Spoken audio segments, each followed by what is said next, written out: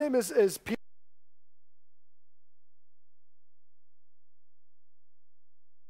For Americans and for America. And you know, and and and genuinely, I would have said that regardless of the outcome. I think the rest of the world is coming to terms with something that most of us in America came to terms with about 3 or 4 months ago, and that was no matter what was going to happen, we were going to be disappointed. And Daniel chapter 4 is a fantastic chapter. One of the like vintage bad guys of the Bible is King Nebuchadnezzar. He conquers Jerusalem completely, decimates the city. He carries off exiles, and their names get changed. He's indoctrinating them. He's persecuting God's people. He's just a bad guy. And in Daniel chapter 4, at the peak of his arrogance, God sends him a madness. And after his madness, he comes to sanity, and he gives glory and praise to the God of heaven, God Most High. And if I don't believe, or if I'm cynical about God's ability to humble and to work in the heart and the mind of an arrogant world leader, then my vision of the gospel is severely anemic. It's really reduced to not much. And if I do, in fact, worship and serve a God whose gospel can humble even the most proud, then I should be encouraged. And I can be encouraged. And so how ridiculous and cool would that be if President-elect Donald Trump became humbled and didn't just say, yeah, I'm a Presbyterian to get votes, but actually gave honor and praise and glory to the God of heaven. That would be fantastic. So yeah, join me in prayer. That would be absolutely sweet. So yeah, I did grow up in America. Grew up in a city called Indianapolis. Some of you might know it from the Indy 500 race car race. Christian home, fairly nondescript, kind of evangelical North American, non-denominational background. So it's hilarious that this has happened. Everyone back home thinks it's really novel and is hoping I'll wear my shirt at least once. I'm leaving tomorrow morning for my brother's wedding. But we grew up going to church whenever the church doors were open. And as part of that, you know how North American Christians sometimes have our sort of our Christian fads that we really like. It's like did the prayer of Jabez thing ever make it over here? Got your little prayer of Jabez in your pocket? Yeah, that's going to be good. Every time I do this, I can just think and increase my territory, increase my land, Lord. The WWJD bracelet, you remember that? Did that? Okay, yeah. And you're like 17 years old, and you're like, I want my WWJD, and I don't know which color, so I'm just going to get them all and wear them all on both arms and be like, yeah, I'm a Christian, hear me roar. Anyway, endured all those kinds of things and learned more and more about what God's love for me in the gospel was and is. And it's been fantastic. And that path of discipleship has caused our paths to cross tonight, which is wicked cool. I'm pumped about that. And I'm excited to look at this little bit of the Lord's Prayer, lead us not into temptation. So if you have your Bible, go ahead and turn to Matthew, there's chapter 6. Where we read Matthew's account of the Lord's Prayer. And I understand you're in the middle of a series, and I listened, or actually watched Tim's from last week, so I saw a lot of the back of Mark's head. It was fantastic. Glad to see you sit vaguely the same place. Nice, consistent young man. Excellent. Sorry to humiliate you if that did. But I admire that. So, our Father in heaven, hallowed be your name. Verse 10, your kingdom come, your will be done on earth as it is in heaven. Give us today our daily bread. Forgive us our debts as we also have forgiven our debtors. And lead us not into temptation, but deliver us from the evil one. And we have this bit about lead us not into temptation. And what I'd love for us to do is with one finger in Matthew chapter 6, just flip over to James. It's just after the book of Hebrews, quite towards the end of the New Testament. If you hit Peter, you've gone too far. 1 and 2 Peter. So look at James chapter 1, particularly verse 14. And it reads, I'll start in verse 13 actually. It reads, when tempted, no one should say, God is tempting me, for God cannot be tempted by evil, nor does he tempt anyone. But each one is tempted when by his own evil desire he is dragged away and enticed. Then after desire has conceived, it gives birth to sin, and sin, when it is full grown, gives birth to death. And I'd like you to spend a couple of moments, if you are in sort of a table or a group of seats, just discuss how these two verses interact with each other. Lead us not into temptation. In James 1:14, each one of us is tempted when by our own evil desires we're dragged away and enticed. So go ahead and just do that for just 3 minutes, just quickly.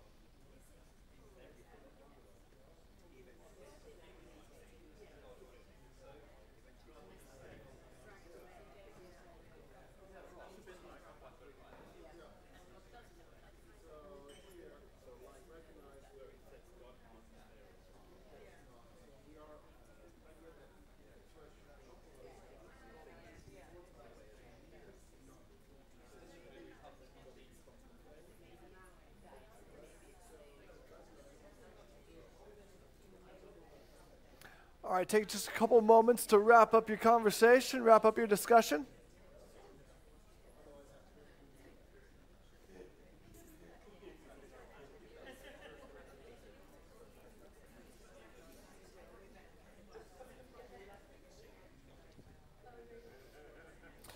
All right, let's bring it back together. What were some of the thoughts? Does anybody feel bold enough to share a thought or two that you had as you discussed this relationship? Lead us not into temptation. Each one of us is tempted when by our own evil desires. Yes? Hey, you know what? We'll find out. Let's throw it to the wall and see if it sticks.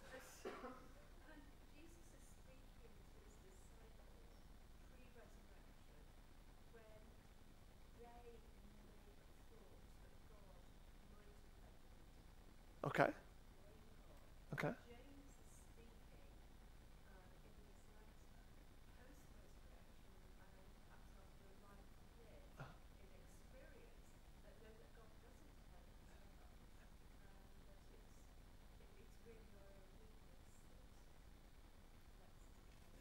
You know what I love about this? What I really love about this bit of feedback is taking seriously the impact of the life, death, resurrection, and ascension of Jesus of Nazareth and how we understand the Bible.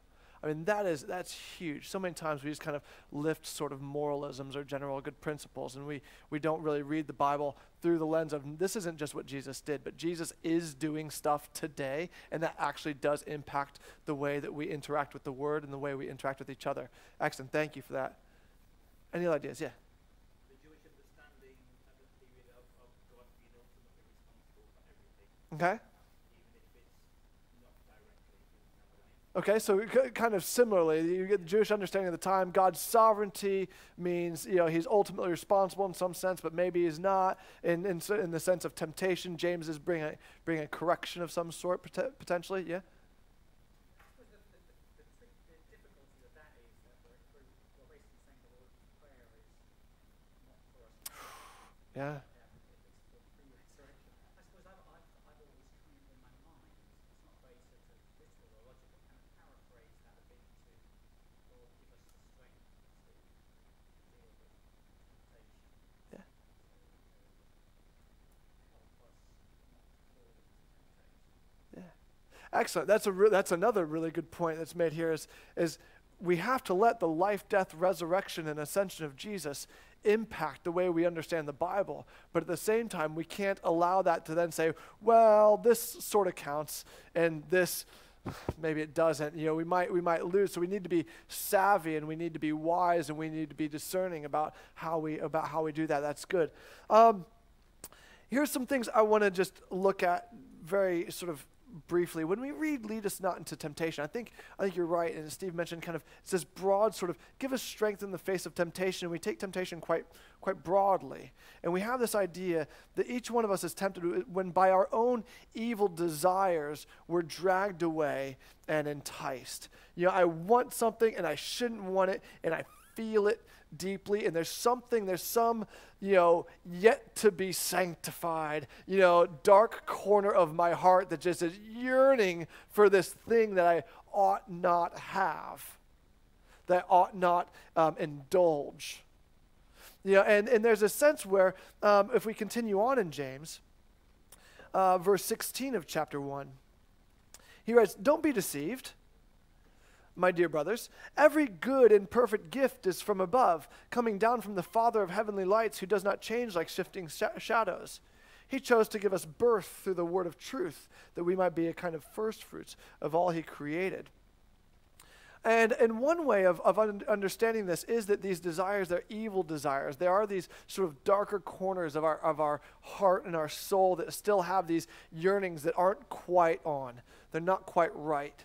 And what we need is a gift of God. And I think what's also interesting with this James passage, if you have your Bible and you write in your own Bible, or if you're taking notes, Matthew 7:11 and Luke 11:13.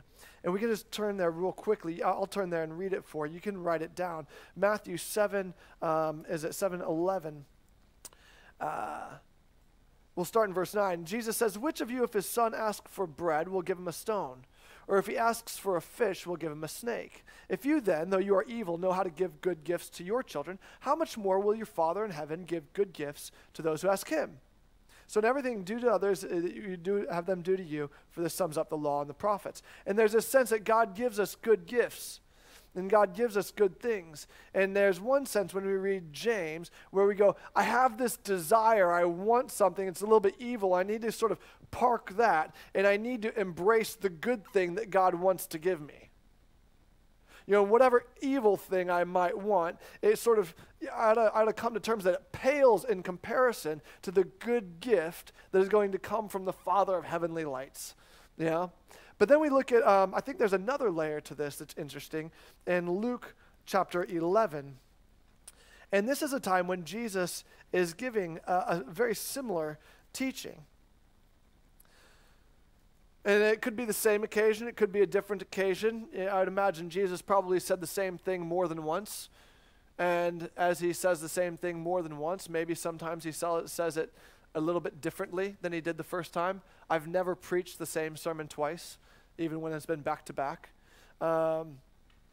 So Luke 11, beginning in 11, "Which of you fathers, if your son asks for a fish, will give him a snake instead? Or if he asks for an egg, will give him a scorpion? If you then, though you are evil, know how to give good gifts to your children, how much more will your Father in heaven give the Holy Spirit to those who ask him?"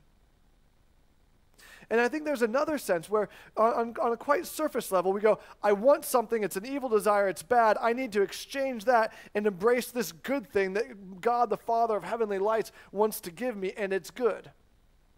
There's another layer where you go, this desire, it's an evil desire, it's a bad desire, and actually what I need is for my desire to change.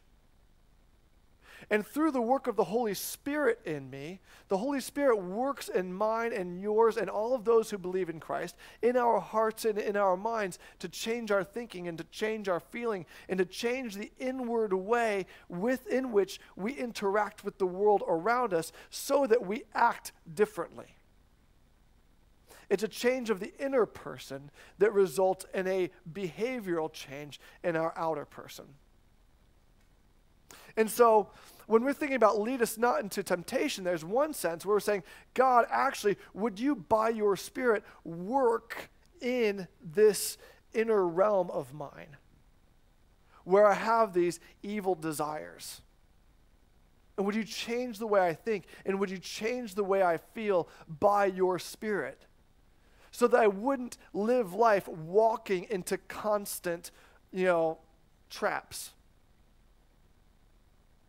Because the way I'm engaging with the world around me is differently. And I think that's an important part of saying, lead us not into temptation. Change the way I think. Change the way I feel. Because let's be honest, we're not all tempted by the same things. And what tempts us is based on what's going on inside here. And if God can change that, then he can give us the strength to withstand temptation. But then there's another interesting sort of thing to consider. The NIV translates these desires as evil desires. And that's an interpretive decision. And another way of just translating it is just simply desires. Each one of us is tempted when by our own desires we're dragged away and enticed. And we generally, I think, as Western Christians, shy away from anything that seems to be a rebuke on desire because that sounds awfully Eastern and kind of a bit Buddhist to us. I just need, as long as I don't want anything, as long as I don't have desire, then I can accept the world as it is. The only source of my grief and anxiety is because I want something that's contrary to the way things are, and so I am thwarted against it. And Taoism, I just need to get in the Tao. I need to get in the way of things and just accept and embrace what is and put desire to the side. I think that would be a shame to live. There's an apocryphal sort of evangelical story where a pastor is having sort of a prayer ministry, sort of a time with somebody who's really struggling with lust and with sexual sin and that sort of thing. He's just been grappling, and the pastor's talking to him. He's like, and the guy just prays, just desperately, God, just take away my sexual desires. And the pastor flees. He runs away. He goes, I just don't want God to miss. Yeah, okay? And it's saying that the desires we have, they're not bad necessarily. They're not bad necessarily. But sometimes the evil one or our flesh or our opposition, whatever, will capitalize on those desires in order to undercut our faithfulness to God. And this is what we see in the temptation of Jesus in the wilderness. After his baptism, he's out in the wilderness, and we're all familiar with the story, perhaps, where he's been fasting for 40 days, and Satan comes to tempt him and says, hey, listen, if you are who you say you are, why don't you take these stones and turn them into bread for yourself? His hunger and his desire for food isn't evil or bad. And so Satan uses that as an opportunity to antagonize him and say, validate yourself. Satisfy this desire your way. Or actually, I'm asking you to satisfy your desire my way, but I want you to think it's your way. All that's important is it's not God's way. Take you up to on the peak of the temple. Throw yourself off if you're the Son of God. Throw yourself off, and the angels will come and they will pick you up so you don't cast your foot against a stone. Provision, protection, validating who I am, proving who I am, self-actualizing. Jesus self-actualizing his identity. I am the Son of God, and I want to live that out. I want people to know, and Satan is saying, feed yourself, protect yourself, validate yourself. Those aren't bad desires. But just do it my way, or do it your way. It doesn't matter. Just don't do it God's way. Here's the kingdoms of the world. Worship me, and I will give them to you. Well, Jesus desiring the kingdoms of the world is not a bad thing. I mean, that is his inheritance as Jesus Christ, as the Messiah, as the King of Kings, Lord of Lords. But the path wasn't through submitting to Satan. The path was through submitting to the Heavenly Father, even to death on a cross. And so the desires weren't bad. And this is what oftentimes happens is our desires, we get cut off at the knees because we go to achieve and realize these desires outside of the will of our loving Heavenly Father. Now, here's the limits of WWJD. What would Jesus do? In the same passages that talk about Jesus' temptation after his baptism, you read about Matthew, Mark, and Luke. Which one is it? I think it's Mark. The Spirit sends Jesus out into the wilderness. Could be translated, drove Jesus out into the wilderness to be tempted. Oh, that's problematic, isn't it?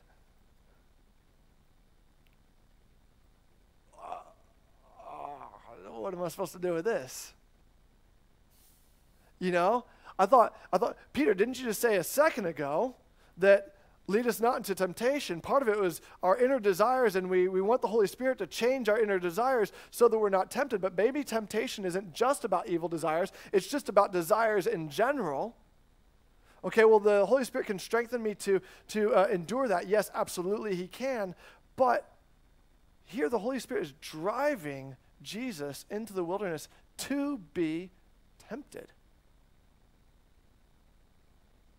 And I think when we pray this, this isn't, in some ways we're encountering the limits of WWJD.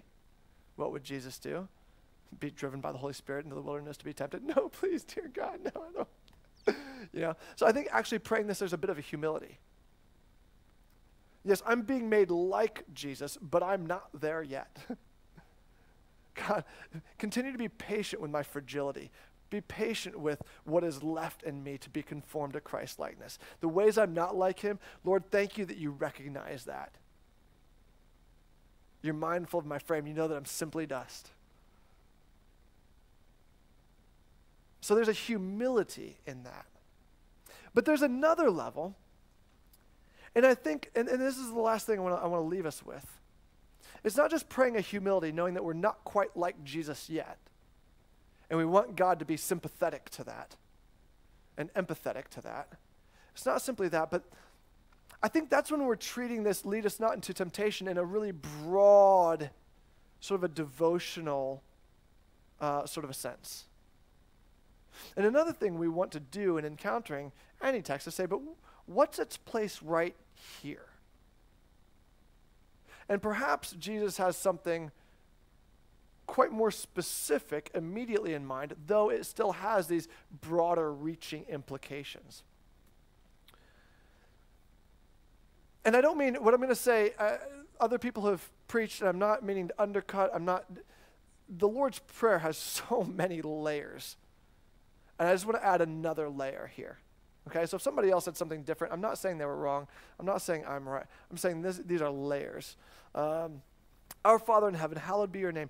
Your kingdom come, your will be done. When we're praying the Lord's Prayer, we're doing this thing where we're saying, God, your will and your kingdom, this is the priority.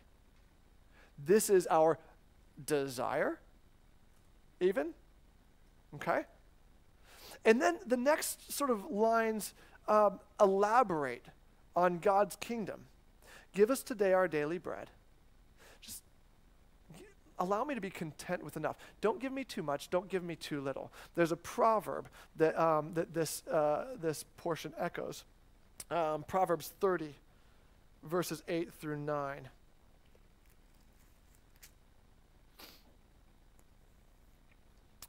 I'll start in verse 7. 2 things I ask of you, O Lord. Do not refuse me before I die. Keep falsehood and lies far from me. Give me neither poverty nor riches, but give me my daily bread. Otherwise I may have too much and disown you and say, who's the Lord? Or I may become poor and steal, and so dishonor the name of my God. Proverbs 30, verses 8 and 9. And there's a sense of, don't give me too much, and don't let me suffer too little. Just give me enough for today. And I think that that's related to this issue of forgive us in the same way we forgive others. And Tim spoke about the different words for sin and forgiveness. And he talked about things like missing the mark. And he talked about things like iniquity and being burdened and bent over. And he talked about Kippur and covering over and carrying away and all of these different things. And in all of these images, there's this sense of something isn't right. And justice is about making what's not right, right again.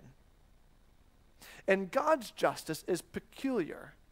And it's peculiar because his justice isn't requiring the offender, the ower, the wrongdoer to be the one to then restore and make it right. You've offended, so you will incur the loss. You will incur the payment in order for justice to be done and justice to be realized. God's justice is one where as the offended party, as the losing party, because of our sin, he's saying, I will absorb the cost of that loss. I will not require you to repay me in order to restore what is right. I will swallow that cost myself. And when we pray, forgive us as we forgive others, we're saying, God, hold me accountable to suffer the loss of the iniquity that maybe even somebody else has put on me. And allow me the grace and the mercy to, like you, not say, hey, you, get over here and pick this up. You owe me. It's justice. But to say, just kind of lay it down, cover it over, carry it away, and absorb that loss in ourselves. And that can happen materially, it can happen emotionally, it can happen relationally, it can happen in so many ways, socially. And so when we get to lead us not into temptation, it's almost like, God, don't give me too much and don't give me too little. Give me enough so that I can continue to absorb these losses as you have for me. And hold me accountable to that. Don't give me so much that I would be tempted to think I don't need you anymore. Don't allow me to be so concerned with the stuff I have and with the assets or the debts, either material or emotional or relational, that other people owe me, that I'm hoarding up all of these assets in order to protect myself, defend myself, provide for myself, and need nobody. But also, don't let me incur too significant of a loss. God, emotionally, talking about emotionally and relationally, don't let me become just a doormat. Don't allow me to be someone who's continually abused and walked over and taken advantage of. And Lord, don't allow my loss as I try to forgive others to become so great that I think you've rejected me. Because everyone else is taking advantage of me and exploiting me. Don't lead me into those two temptations, Lord, please. I understand Jesus did, but I'm not there yet. I want to see your kingdom come. I want to see your will be done. Right here, where I'm at, just like it is in heaven. So give me enough. Hold me accountable to forgive. And don't tempt me with too much. Don't tempt me with too little. But just keep me on this narrow road. Because wide is the path that leads to destruction. And broad is the path and wide is the gate that leads to destruction. But narrow is the path and small is the gate that leads to eternal life. And at the end of the day, it is through our faith in Christ, by the indwelling of the Holy Spirit, that we have our daily bread in all of these respects. And are equipped to minister forgiveness, to minister God's will on earth and his kingdom on earth, and we are strengthened to withstand broadly temptation, as well as this sort of specific context. So let's not let the response be, all right, let's all try harder and let's pray the Lord's Prayer a little bit more intensely. But let's take a moment and let's confess where we've fallen short on that to our good and loving and gracious and merciful God who absorbs our debts and pays them on our behalf, and receive from him his forgiveness and his Spirit to equip us to move forward. Amen? Amen. Tim? Yeah, question. Oh, I love questions. No, yeah.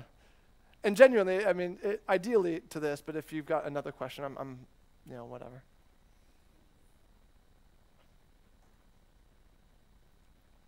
Yes.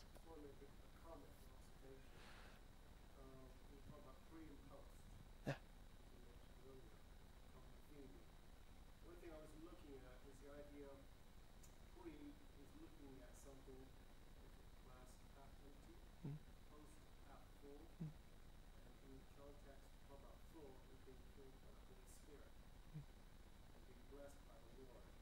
So obviously, as you mentioned correctly, maybe too much blessing, too much riches, whatever, may be wrong for us, or too little may be wrong for us. So the idea is always the level of how much blessing and benefits and so forth that we receive from God is very individual. Because obviously predestined, God going plan for that. And so the idea of having a glass full, as we live with him, for him, he would fill us day by day with his Spirit, helping him realize the potential that he has for us. Yeah, and I might just mildly tweak that to say, as we live faithfully day by day, he gives us a Spirit to then live for him, rather than as we, classic Galatians chapter 3. Is it, you foolish Galatians, who has bewitched you? Before your very eyes, Christ was clearly presented as crucified. I want to know just one thing. Did you receive the Spirit by observing the law or by believing what you heard? Does God give you his Spirit and work miracles among you because you observe the law or because you believe what you heard? And faith is always first. And faith is always in Christ, that is then followed with the Holy Spirit, who then equips us to go and do the good works. But to your point, authentic faith is always legitimized, authenticated by the lives that we live. So, yeah. I like the fact that the way what you're talking about here is actually, it almost, in a parody would be the New Age idea of balance, but we're talking about a very holistic book here, aren't we? A balance, about things just being the right balance. There's a phenomenal passage in Ecclesiastes, and it gets avoided because Ecclesiastes is just kind of tough, isn't it? I mean, has anybody read Ecclesiastes and you go, sweet Moses, goodness, how'd this get in? And some of us are like, yes, because I'm a morbid pessimist. It's fantastic. And others are like, why in the world? What does? Anyway, let me see if I can find it. Ecclesiastes 7:16. Do not be over righteous, neither be over wise. Why destroy yourself? Do not be over wicked, and do not be a fool. Why die before your time? It is good to grasp the one and not let go of the other. The man who fears God will avoid all extremes, or sometimes translated, moves forward with them both. And this is coupled with this Jewish idea of the middle way. And we typically think of the middle way as being moderate, a bit lukewarm, a little bit tepid, a little bit indecisive, not really sure. And the ancient Hebrew idea of being the middle way is not one of indecision, but it's one of actually wisdom. And Deuteronomy, this book of the law, you shall not depart from it to the right or to the left. And that exhortation is frequently repeated in the Old Testament. And the idea is, you hold them both. And there is a time to cast away stones, and there is a time to gather them together. There is a time for everything under the sun. And the wise person is the person who spiritually is able to discern by the word of God, through the ministry of the Spirit of God, amongst the people of God, what is the time now. what is this time that we're living in? Yeah, that's great. Yeah. Thank you. Very kind. So you referenced something, and Mhm. I'm just genuinely interested about the temptation. Yeah. I've just read different texts Yeah, yeah. and I just would like to understand your view on it. Um, I think you referenced or you kind of you're right. back into, well, that kind of doesn't fit what was referenced. Yeah, it's really the Mark one. The Matthew 4:1, he's led into the desert to be tempted. In Luke 4, he's led and was tempted. So Matthew has this idea of purpose, to be. And Mark is the one that can be a bit strong. Some people translate it a bit more strongly. Verse 12, at once the Spirit sent him out into the desert, and he was in the desert 40 days being tempted. So Mark has this idea of really being sent, or otherwise translated driven. He was compelled. It's almost like when he had to go through Samaria. I must go through Samaria before the encounter with the woman on the well. So that's the idea of this real drive. And it's Matthew and Luke that we get the idea of being led into. And then Matthew really gives this to be tempted. There is this really important sort of, no, Jesus was meant to be tempted. And it's really important in Hebrews as well, that he was tempted in every way we are, but was without sin. And that's what makes him a high priest who's able to sympathize with us. Let me see if I can find that reference for you real quick so you know I'm not making it up. You're aware? Okay, yeah. Perceived what are your desire? That's very important. I mean, if I have a desire means that in some way it would like to be satisfied, and it would be justified to be satisfied. But how I perceive it is the problem is the idea of shortcuts. Mm, The way I look at it is when I have, let's say, I want to have good grades, study for it. I want to earn money. I want to be rich. That's fine. But the problem all starts with I want to take a shortcut. yeah, To me, understanding this is taking a shortcut, yeah, and that becomes a problem. And taking a shortcut to a lot of people like, can't I just take a shortcut once? Isn't that okay? But it's like a drug addict. yeah, When I want to be happy, I take drug. I'm happy, yeah. But Yeah. then I find that I can't get out of it. yeah, And that becomes my part of understanding of this necessity. That's what pleasure is. To me, I would prefer to pray as, Lord, please don't let me go to my desire Yeah. that isn't supposed to be. Yeah. Perhaps that's how No, yeah, that's a lovely application. Yeah, absolutely. I wonder whether that's. No, I think it makes perfect sense, and that's ultimately what Satan is tempting Jesus with in the wilderness. Is here's a shortcut: validate yourself, provide for yourself, protect yourself, get what you're already going to get, but get it quicker and get it my way. You know. So no, I think that's spot on. Yeah, absolutely. Yeah. I did see what they say that scripturally unrelated, but my mind just goes to 1 Corinthians 10:13, Mm-hmm.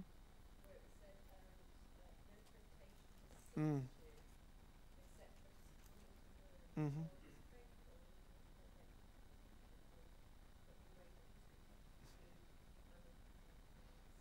Yeah. How, I mean, I haven't had time to think about it, Yeah. so my mind just went to this. Yeah. How does this Yeah, no, I think that's great. I mean, I think, well, first of all, you're absolutely right to bring it up. I think it's an associated truth. God doesn't let us be tempted beyond what we can bear. He always provides a way out for us. I remember a guy, and he would have no idea that I've carried this with me for as many years as I have. It's not loads of years; it's about 6 years. But he helped with the youth group that I led, and he used to tell the guys, he said, the best way to avoid the situation is avoid the situation. You know? just plain and simple. You can't say you're trying to avoid the situation when you're just full on into it. And God won't let us be tempted beyond what we can bear. There's always a way out. Even if the Holy Spirit has led us down a path that includes temptation, Jesus combats the temptation with Scripture and by the power of the Holy Spirit.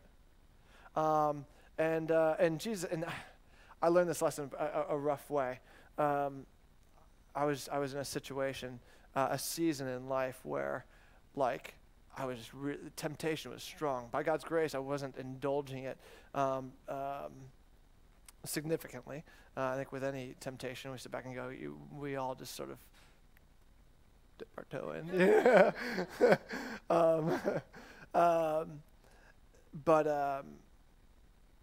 And I was thinking a lot about Jesus and when he tells us, if your right eye causes you to sin, gouge it out. If your right hand causes you to sin, cut it off. It's better to enter eternal life maimed and mutilated than be sent to hell, essentially.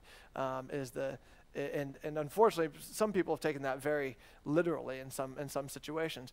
But the point is, Jesus is making is be as extreme as necessary. And what we all know is it doesn't take gouging out our eyes and cutting off our hands to avoid the situation. And we all like to, and it's like when I tell my kids to clean the room, and all of a sudden, but I've got homework to do. It's like, shut up, what?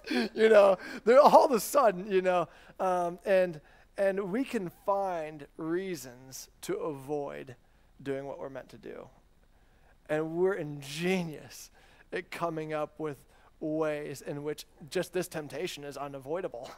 But I think you're exactly right, to bring it up. No temptation has seized you except what has come to man. And there's always a way out. There's always a way out. And we don't ever have to be as extreme as we like to convince ourselves so we would have to be as extreme. Good stuff. Yeah.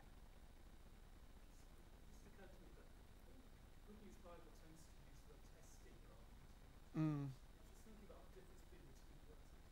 Tempting is almost, it's all got negative connotations. It's sort of like, let's put something evil in front of you and see if you fall. Testing is more, let's see what you can do. Mm-hmm. Let's see what you can achieve. I was just wondering whether you've got any thoughts on the difference between the two words. Yeah. Well, yeah. I mean, it's if I understand it properly, it's a paraphrase, rather than a translation. But yeah. Yeah, I think they go hand in hand, but at the same time, I think a lot of that is our cultural sort of associations to particular bits of vocabulary. Because I think we could kind of go equally negative with testing. Why is God testing me? Why is he putting this exam in front of me as though I'm trying to pass my A levels? God just doesn't know whether or not I love him, and he has to test me, and he has to It just depends on kind of our association with different bits of vocabulary, really. I think both have their legitimate place in understanding it, and I think it's the task of communication is always how do we take an idea and then encode it in a way that whoever's receiving that coding can decode it and arrive at the same idea that you're hoping they would arrive at, and so that just, I think, gets to the tricky bit of communication. I don't have a problem with considering it testing, but nevertheless, the principle still stands, and that's we have a desire, and there is an opportunity to take a shortcut, achieve that good desire the wrong way, or there is an evil desire, and we're being tested or tempted or revealed. In a lot of ways you say there's a revelation. Who am I? What's going on inside my heart? Here's a situation. Who are you, Peter Nevins? Who are you? We go, oh crap, I'm a turd. Or oh wow, actually, I'm a redeemed Son of God, and I was able to withstand that, and I had the strength to, like, that actually didn't even tempt me. Wow, that would have tempted me 3 years ago. And so in some sense, it's also a time of revelation. Yeah. Testing, in a sense, be a blessing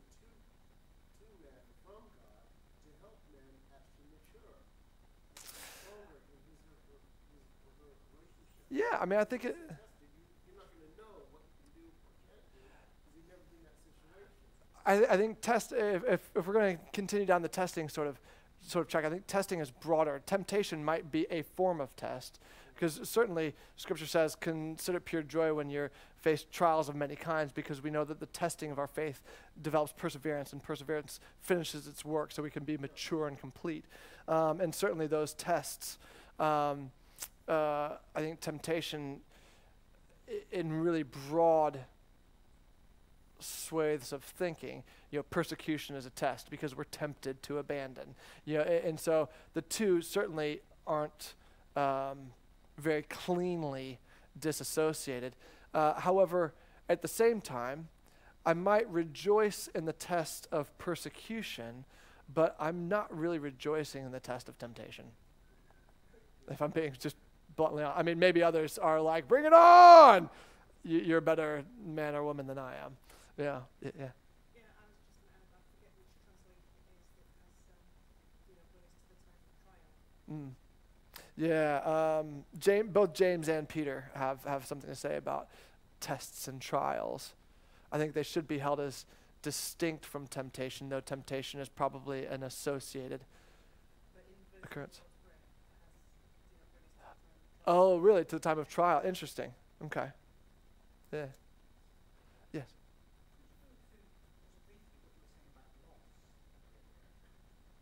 Yeah.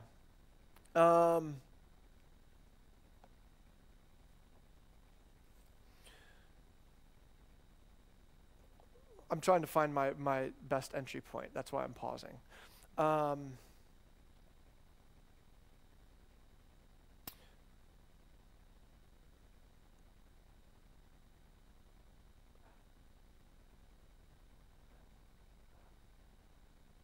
There are a lot of different ways I could step into this. Forgiveness, I don't think, can ever be overstated in terms of its centrality and just its centrality to Christian faith.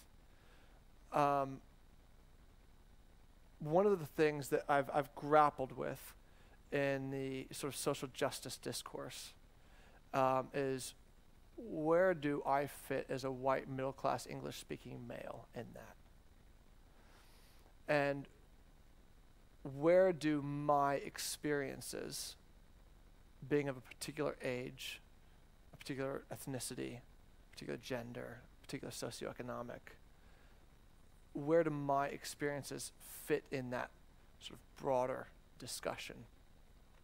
And I spent a lot of time in these sorts of discussions, and I've heard a lot of stories of pain and loss, whether that be discriminated against people groups in America, whether that be stories from abroad.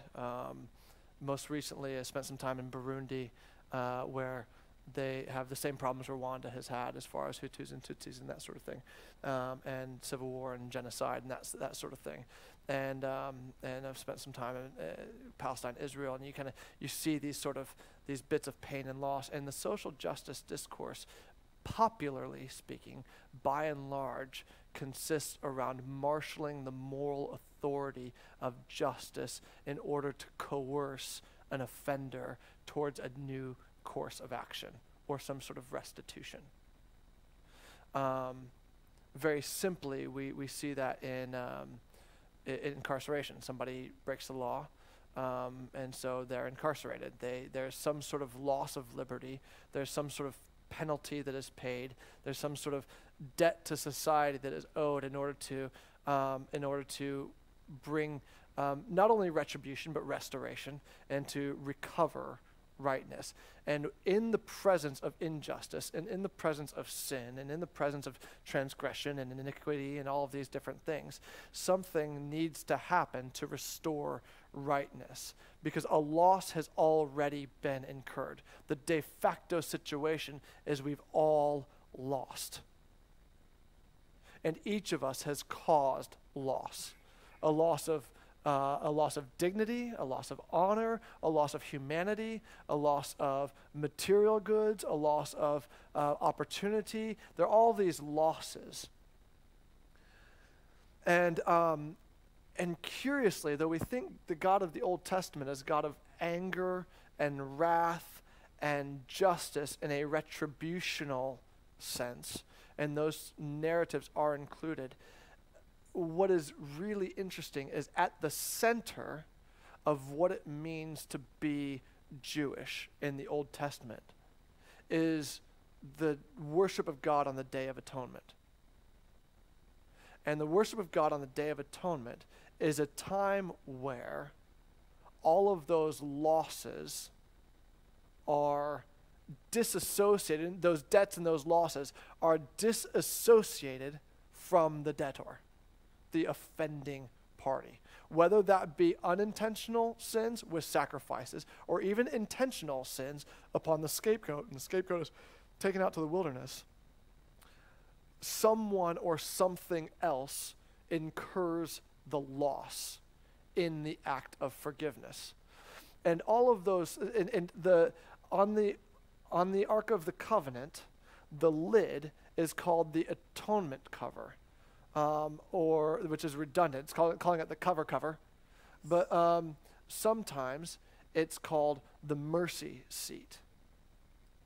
And actually, the God of the Old Testament is a God of mercy. And the violence of an atonement is simply a mirror or a reflection of the violence of justice. Every bit of justice is violent. I don't care what you're talking about. Incarceration is violent. You are physically limiting somebody's mobility. You're limiting their ability to work. You're limiting their ability to provide for the family. An act of violence has been done to the incarcerated. That doesn't make it wrong. It just means let's call a spade and say it's violent. Economic boycotts are violent oppositions to injustice. And if they aren't, then we can't talk about economic violence in terms of social justice discourse. Justice is violent. And what happens is the violence of justice is then located at the altar in order to then achieve and find mercy with God. And those things are a shadow of the reality. And interestingly also, the Day of Atonement didn't just atone for it didn't just cleanse the people of their sin. It also cleansed the tabernacle, the temple, the worship place of the sin. And this idea that God housed himself among his people, and in that housing accrued the residue of their sin on his dwelling place, and that needed to be purged. And all of this is a shadow, the author of Hebrews tells us, of what Christ has accomplished. He tabernacled among us. And he walked around and accrued the residue of our sin because he's the tabernacle, he's the temple. But he's also the sacrifice, and on him has been laid the iniquity of us all. And he's also the priest who performs, he self-sacrifices. And the interesting thing, I'm sorry, I have to confess, I just finished a dissertation on this. Sorry. Yeah, the Greek word hilasterion. The Greek word hilasterion is used once in Romans and once in Hebrews, and it gets translated as atonement sacrifice or mercy seat, and it is a reflection of this Day of Atonement, the mercy seat over the Ark of the Covenant. But interestingly, hilasterion also gets used as a description of the ledge around the altar of sacrifice. And there's this way in which violence and mercy are, in a situation of present injustice, violence and mercy are inalienable. The question is, who will receive the violence? And what is the nature of the justice? And Romans 8, yeah, is that right? Yeah. I just wrote a dissertation on this. I don't know. Anyway, Jesus Christ has been revealed as Hilasterion, the place of sacrifice and the place of mercy. So he is the temple. He is the tabernacle. He is the sacrifice. He is the priest. And then he has gone to the real, Ark of the Covenant, the real holy place in his ascension, so that we can follow him and receive grace and find mercy in our time of need. And so what we have embodied in Christ is the self-acceptance and the self-affliction or infliction, not sure which word to use, of the violence of justice in order to extend forgiveness and mercy to the other. And we are called to be little Christs, Christians.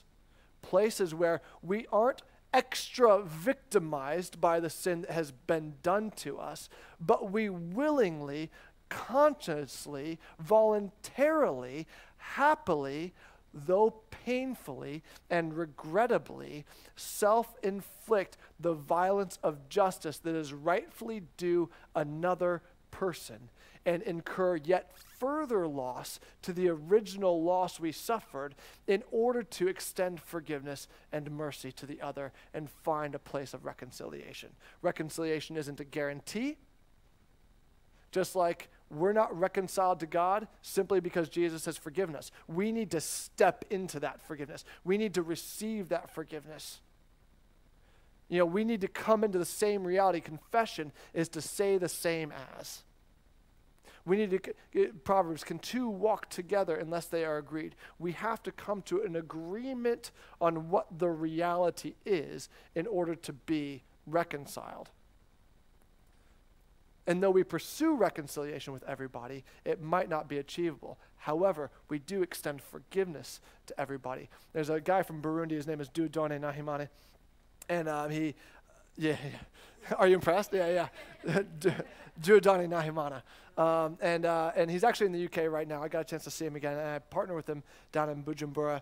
And he tells the story of how his family was murdered during a genocidal civil war in Burundi, and the occasion where he encountered his father's murder and extended forgiveness and what that is like, and how his family and the family of this man have come together for reconciliation projects where the land where genocide had taken place and all this blood was spilt, they are farming together, and out of this sort of blood-soaked soil, raising up new life. Half of the crops are serving a street children's project that Dieudonné runs in Bujumbura called New Generation, and the other half is split evenly and equally across the two families. And he said this. He was speaking at a breakfast thing, and he says, "No matter what, I am ready to forgive, because I am not willing to be a slave." And not forgiving someone, we all know, doesn't do anything, or it doesn't hurt the other person. They already don't care about me. Not forgiving them, no, unless they've come to a place of repentance. In which case, my withholding of forgiveness is extra egregious, But extending forgiveness liberates me from the bitterness and the anger and the revenge and the toxicity of those things to a human soul.